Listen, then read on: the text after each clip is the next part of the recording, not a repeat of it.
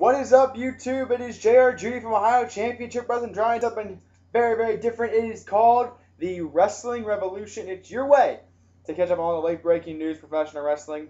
I know there's a lot of these videos on YouTube. I'm trying something different, trying something my own. Right here in the background, TNA Wrestling's Slammiversary. I'll get to that in a little bit, but let's talk first about The Bash. Tomorrow night on pay-per-view, everybody's talking about The Bash. And, you know, everybody's giving predictions. Let's do my predictions, if we will. Unified WWE Tag Team Championships on the line. Carlito and Primo against Cody Rhodes and Ted DiBiase of Legacy.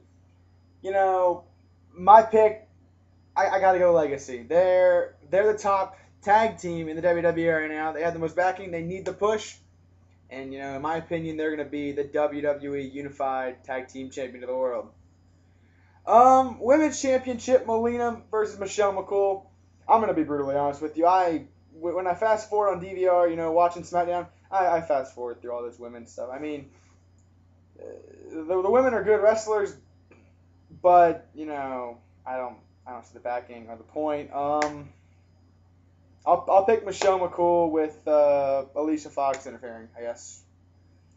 The Great Khali one-on-one with Dolph Ziggler. That match is no disqualifications. And, you know, because no DQ, I think I'm going to go Dolph Ziggler. Dolph Ziggler deserves the push. You know, some people know me. They know I think Dolph Ziggler's a future talent. So I'm going to go Dolph Ziggler for the win. But, you know, I mean, it's the Great Khali. You can't really have a great match. Don't expect much out of that one.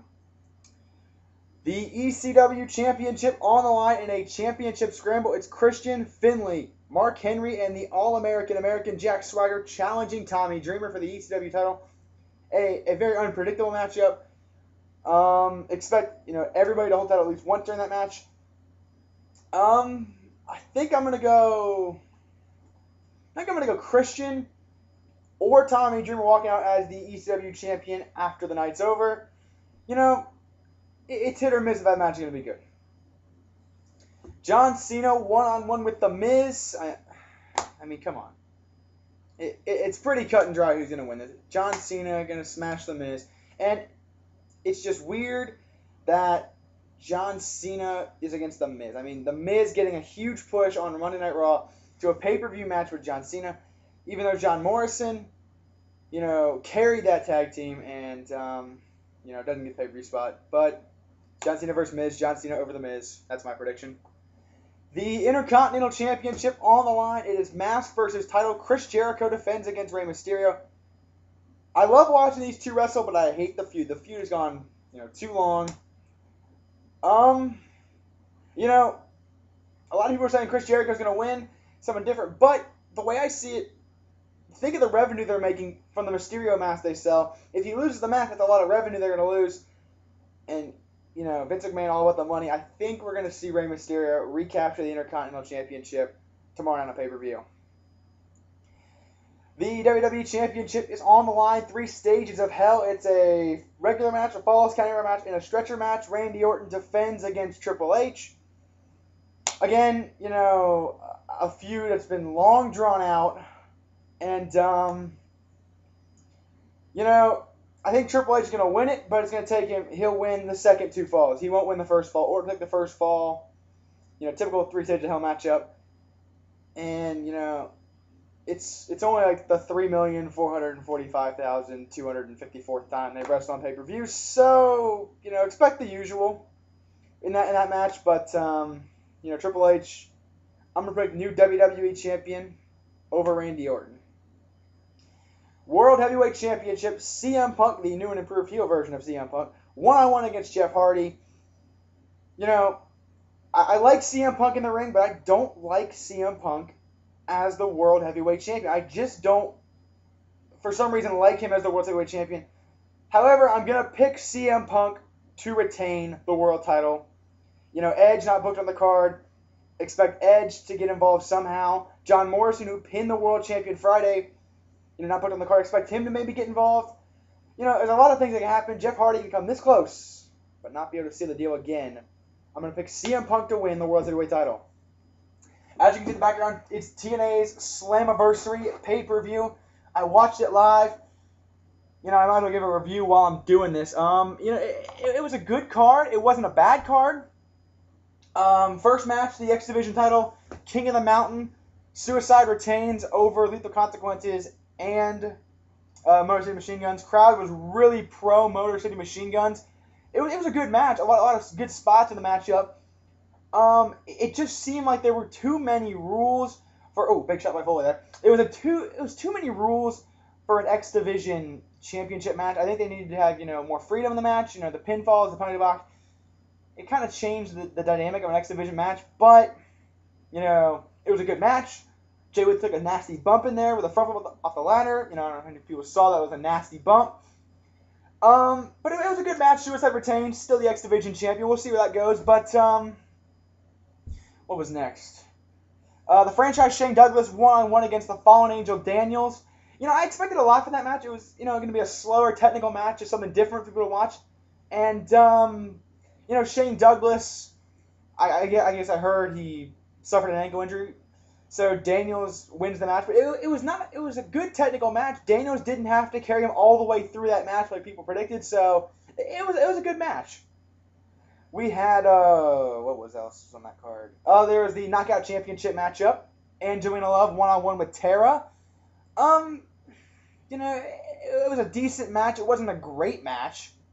Beautiful people got involved. About the story, but it wasn't a phenomenal match from either. But it wasn't a terrible match. It was alright. The Monsters Ball mixed tag team matchup. Daphne and Raven 2-on-2 against the Abyss and Taylor Wilde. Stevie Richards at ringside. It was a good Monsters Ball. The women definitely, maybe carried that match a lot. Tara with the spot off the stage. Daphne into the tax. It was a good, solid fight from them. Raven, his comeback match to pay-per-view, he looked great. Abyss, being Abyss of those Monsters Balls, bleeding like a stuck pig. It was a good match. I liked it. And we're going to see the Styles Clash real quick. Booyah. And then what we have? Matt Morgan and Sting for Sting's spot in the Main Event Mafia. It was alright. It wasn't a great match. Didn't keep my attention all the way through. Sting, they had a good-looking spot. Matt Morgan going for the elevator. Sting counters with a DDT, but they, botched it. Everybody saw that. It was still a good match. It was a decent match. Sting gets the win. I was happy to see Sting win. I'm a Sting fan. TNA World Tag Team Championships. Beer Money Incorporated against Team 3D. It was a good little match. Everybody was expecting, a lot more from Team 3D. Obviously looking for 3D, more at the table. There it is right there, folks. There is the controversial finish of King of the Mountain. We'll get that in just a second. But, Team 3D, cost by the British invasion. Obviously into a feud with them. Beer Money wins, though. And I like Beer Money. I'm a Beer Money fan. And, it'll be good to see Beer Money as tag team champions again. And the King of the Mountain match right behind me. Kurt Angle wins it with Samoa Joe, costing Angle the matchup. Or, giving Angle the matchup, costing AJ. And, I like the finish. I didn't see it coming. Nobody saw it coming. It was a good twist. And, we saw on Impact Thursday how, it affected Sting. It affected AJ Styles. It really changed the landscape of TNA. Kurt Angle the champion again. It was a good match. Foley diving off the penalty box. Good spot. If you look at the match, as a story building up with the promos in front, it was a good match. I liked it. It was a good main event. Had a different ending no one thought of. So, overall, not a bad show. Not a bad show. I'll give it 4 out of 5, maybe 3.5 out of 5. It was a good show. It was worth the money. I had to watch it live. I didn't want to watch it, on a tape replay.